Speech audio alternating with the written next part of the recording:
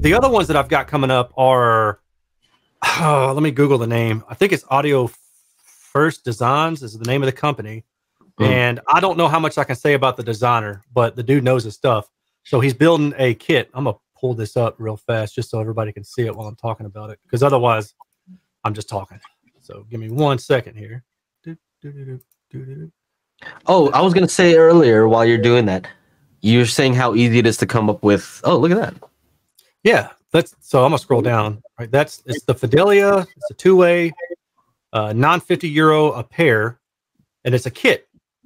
Let's see here. Whoa. Yeah, that's cool. The bracing going on in here. I'm going to say those are going to have good directivity just by looking at the shape. Well, I wish I could say what I want to say about the designer, but let's just say that the dude knows his stuff. And here's their own spinorama, which my there's a directivity right there. Okay. Yeah, man, it is a fantastic sounding. And the interesting thing is he and I talked about this. So he targets a smooth estimated in-room response, and he does that. I don't want to say like at the expense of flat on-axis response, but he prioritizes the estimated in-room response, and he does what he needs to do to the on-axis response to get it to go the way that he wants it to in the estimated in-room response. Does that make sense? Yeah. So like he plays the trade-off game where some manufacturers they base only their measurements on their performance based on the measurement of on-axis response, right? Foregoing everything else.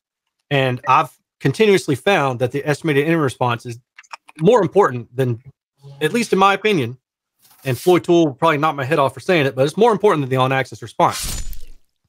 At least in a standard room. Room response. Scratching my chest over here. I'm sticking to it. I will go down on this shit. I'll play the violin all the way till it sinks. But okay. Anyway, with that said, that's a really cool kit, and they sound awesome. Like it's nice. I'll just say that it's really nice to hear a nice linear speaker when you hear speakers that are definitely colored in other ways. And then when you hear a nice linear speaker, like, oh, this is what it's supposed to sound. Let me see. I'm making some notes. So, okay, when you're talking about on-axis versus in-room, right?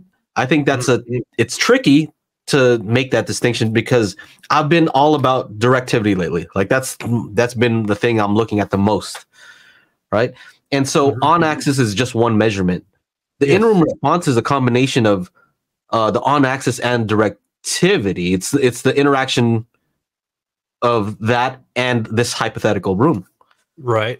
So I don't know that it's fair to compare those two things. It's like, you know what I'm saying? It's like what would be ideal is good on-axis and good directivity and good in-room. Right. You don't have to play that game so much if you have the directivity correct. I don't disagree with you. I think more or less what I'm really trying to say is there are some designers who put more emphasis. They struggle really hard to get the on-axis to look good, nice and flat. Yeah. But when you put the speaker into a room, it may not sound that great. And I can give you a good example without naming a speaker design. And because I've seen this in a lot of different designs, they target a flat on-axis response. They have controlled directivity in the high frequency because they use a horn, waveguide, something of that nature. So what happens is the directivity is flat through the high frequency. That results in a bright sounding speaker because if you look at the estimated in-room response, it's tilting down. And then when you get to the high frequency, it flatlines because the directivity is flat. So it's following the on-axis response, which is also flat. So then you get a bright sounding speaker in the room. So what some manufacturers will do, Kef has done this. I think Andrew Jones did this. I think I had a conversation with him about this. And if I'm wrong, don't hold me to this, but I'm pretty sure.